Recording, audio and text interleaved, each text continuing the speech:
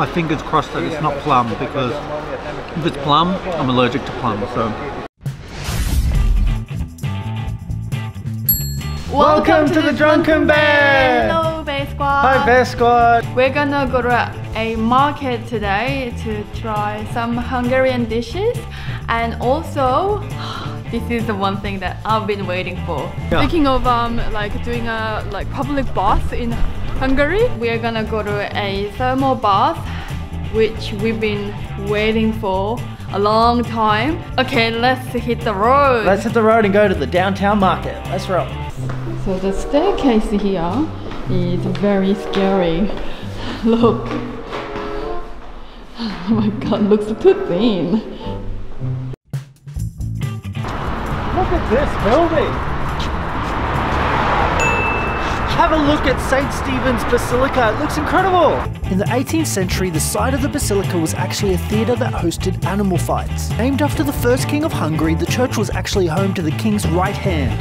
I think Budapest is probably the first city I feel like you should come here in winter, because the architecture isn't that colorful, but they're magnificent. Like, they're gigantic and it goes with snow very well. Budapest is under construction. It is. Well, I think this market is a bit under construction actually. So we found this downtown market. Looks pretty cool. Again, another Art Nouveau looking building, which we always love. Oh, this time they have one pig, one goat, one dog, one dude at the front too.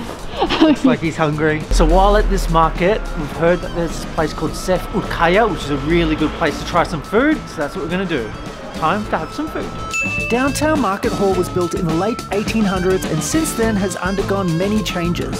Plenty of fresh food about, and it's a great place to try some Hungarian dishes, and that's exactly what we were there for. To track down some great Hungarian food to try. Oh, it smells very good! Huh? It smells very good! It smells really good, really fresh. It's really warm in here too, which is good to get out of the cold.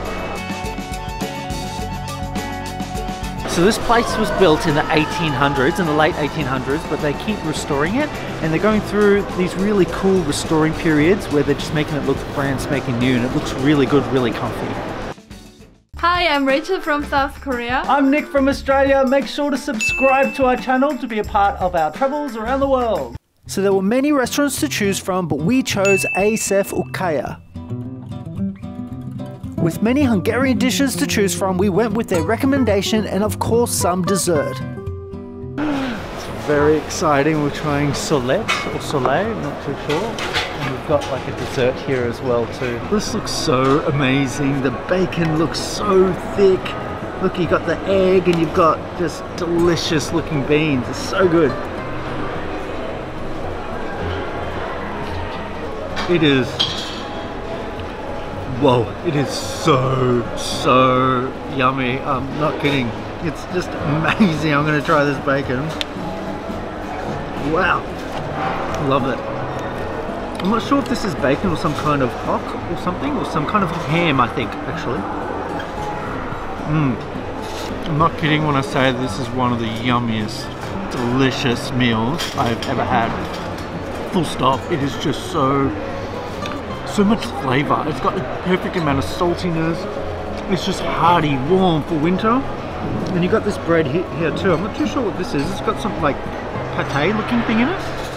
So I'm not sure if you're supposed to dip that in or not. I'll dip it in a bit.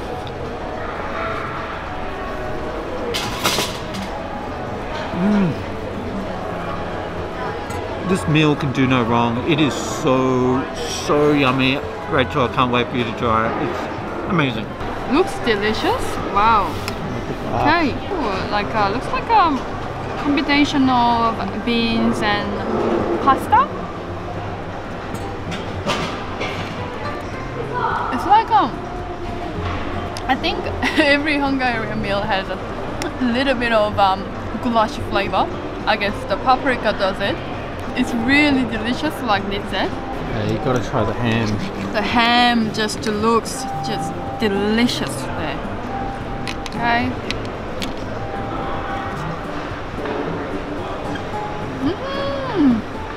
So yummy. Okay, well, what do we have here? I think it's pate in the middle. But Pate? I can't be sure. What do you think? Okay, and I'm gonna do something crazy. Uh-oh.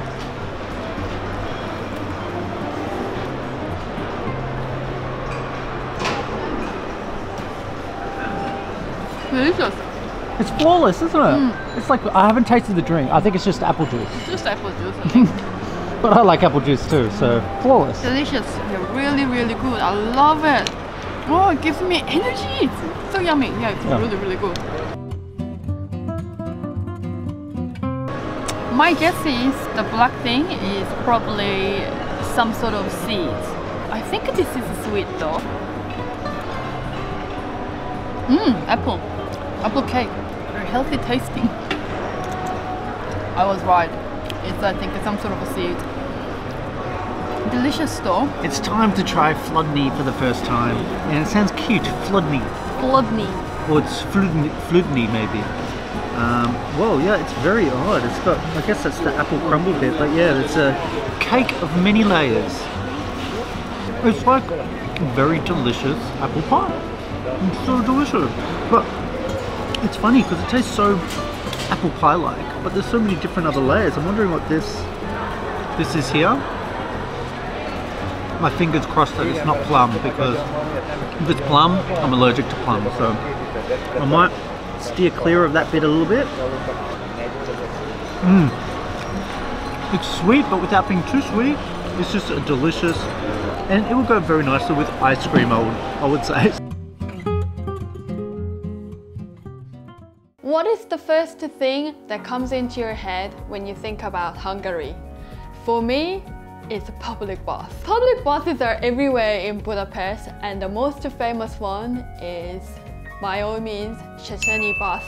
The easiest way to get there is by train, and that's what we did. Trains in Budapest, they look like a movie sets from early 1900s. Really, really beautiful. Anyway, by train, you get to this Szechenyi Baths station, and from Szechenyi Baths station to the baths, it takes about less than 5 minutes, and you'd hear some distant noise, people having a blast. Luckily, we received 20% discount from the Budapest card. So then you go to the baths, and the baths are so cool. It's nice and steamy.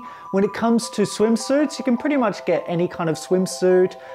Some of you who don't know about the baths might think it's more like the ones that you get in other countries where it's completely in the nude, but it's not. You definitely have to have your bathers on. But the good thing is, even if you're a bit shy, you don't have to worry because the steam covers it all. It's got this like steam aura around the whole baths, so you can't really see more than like a meter or even 2, or maybe even less sometimes. I think our Instagram really has changed the world. Everyone was holding their cell phones. As soon as you get into this bath, you see so many people, I mean including us, including ourselves, so many people have their phones inside the bath. I think this bath is more like Instagrammable bath. Yeah, they were having fun, and us too, we loved the experience. We took lots of pictures. If you go in winter, which I highly recommend going in winter, it's really fun. Freezing and then nice and warm. So it's really lovely. And if you're doing that, a lot of people kind of go towards the stairs to kind of sit, so you get half of your body out in the cold and the other half in the warm, and it's really quite a lovely experience. I'm here at the moment, kind of half in, half out. It is below 0 degrees, so it's pretty intense, but it's a good feeling of having really cold up here and really warm nights down here. And you can just dip in whenever you feel like you're a bit, kind of getting a bit cold. Overall, it was such a fun experience, and if you're in Budapest, it really is a must do there. It's just so much fun. It's something that I'd never done ever, and I was kind of a bit reluctant because I thought the baths were going to be too hot, and I don't really like water that's too hot, but it's just absolutely perfect. I hope you have a great time over there. We really enjoyed the bath. It was our first public bath experience. We loved it, and if you haven't subscribed to our channel, please subscribe, and we will see you next time. Bye!